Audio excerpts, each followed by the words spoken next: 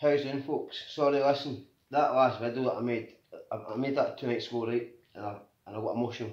I'm not gonna lie, I started greeting, right? Men can cry. Right, I'm just going to dive into this story, right? Because it's fucking tragic. It's so sad, right? That this lady's life got taken at 18 years of age, but something just didn't add up at the time.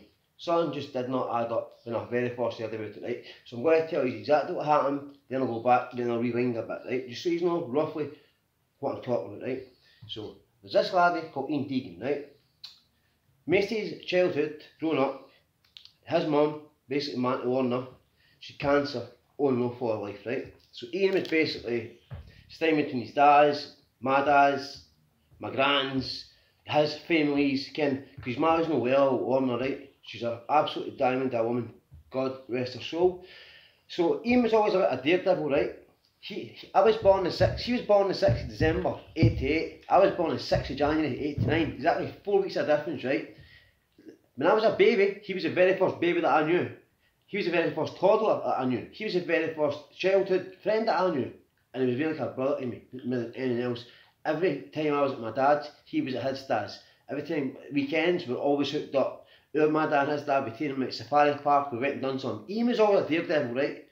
I knew something, I had a bad feeling something bad was going to happen to him, right? So I'm going to dive into Christmas time, right? So he turns 18, I turned 18, I was turned 18 in the January, right? He's begging me to go to Livingston, to a house party, right? And he's telling me that it was guys that he was working with and he knew these guys and were fucking sound and blah blah blah. So Ian goes to this house party, right? He's begging me to go and I'm saying, Ian, you know what I'm like, if I go, I'm going to come back. Ian was staying at my man's that Christmas, right? You couldn't make this bit up. So my man goes to Asda to get a few odds and ends. She bangs into Ian's dad. Ian's dad's like, hi Jane, how you doing? Is Ian alright staying here? But blah blah. My man's like, of course it is, Remy. Remy's phone rings, Ian's dad's phone rings. He answers the phone. He drops, sorry this, my phone's a bit dark. He drops the fucking phone. He can't talk. My man's like, Remy, what's wrong? What's wrong? He grabbed my ma, started crying. She says, Ian's dead, right? So my man's dropped her messages. She came back to ma, but I'm saying, ma, where the fuck's Ian? Why isn't he home yet? My ma couldn't tell me, my ma was so numb. This laddie was my fucking brother all my life, right? Me and him done everything together. I still grieve to this day, right? I still talk about him. I feel I'm still getting emotional now. The reason I'm feeling so numb the last couple of weeks is because somebody's came out and said something and it's really fucked me off, right? So basically, Remy tells my ma, Ian's deep chain. So he turns out the message and starts crying. In Asda, right? How fucking mad is that? My ma brings it to Ian's dad in Asda, right? Then my ma comes home and tells me eventually, I can't go to bed on Christmas Day. I'm saying to myself, I heard his Cordage funeral. There was that Christmas. There was a Christmas night out on the Boxing night, and it was good DJs, right? John Mancini being one of them. Used to do the arches all the time, right? I'm like, everybody's saying, just go, Steve, we'll just go. So I went.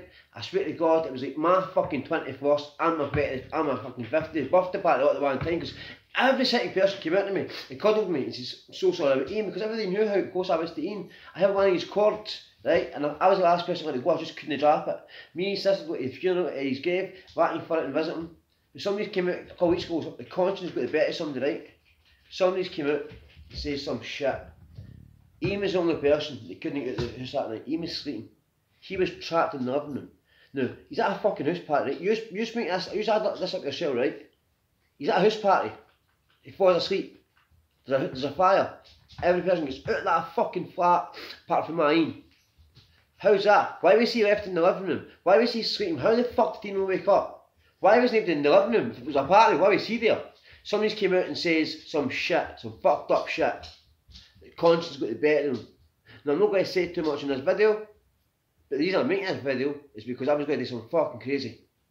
So I've made this video sort of like